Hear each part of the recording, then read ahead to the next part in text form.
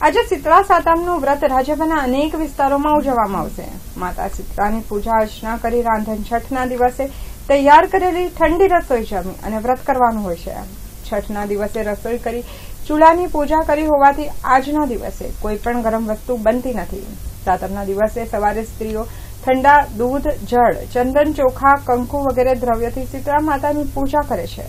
માન્યતા છે કે આ વ્રત કરવાથી સંતાન પ્રાપ્તિ થાય છે, તેમજ બાળક જો વારંવાર માંદું પડતું હોય તો તેને પણ માતાજી રોગમુક્ત કરે છે। હિન્દુ ધર્મના પવિત્ર મહિના એવા શ્રાવણ માસમાં આવતા વિવિધ તહેવારોનો સમન્વય વચ્ચે શીતળા સાતમ પર્વની ઉજવણી કરવામાં આવી હતી। વહેલી સવારે ગૃહિણીઓ પોતાના ઘરે ચૂલા પૂજા કરી મંદિરે જઈ સાતમની પૂજા કરી દાન પુણ્ય કર્યું હતું। તહેવારોના મહિના અને હિન્દુ ધર્મમાં અતિ પવિત્ર મહિના એવા શ્રાવણ માસના છઠના દિવસે જમવાનું બનાવી તાળું બનાવ્યું હતું અને બીજા દિવસે શીતળા સાતમ નિમિત્તે વહેલી પરોઢે રસોઈ ઘરમાં ચૂલાની પૂજા અર્ચના કરી હતી।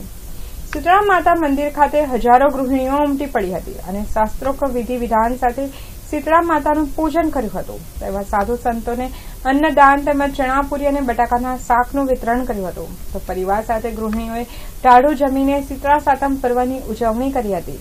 શીતળા સાતમના વ્રત અંગે એવી લોકમાન્યતા છે કે આ વ્રત કરનાર મહિલા માતાના સંતાનોને ઓરી અછબડા થતા નથી। માતાજીની કૃપાથી આરોગ્ય અને દીર્ઘાયુષ્યની પ્રાપ્તિ થાય છે।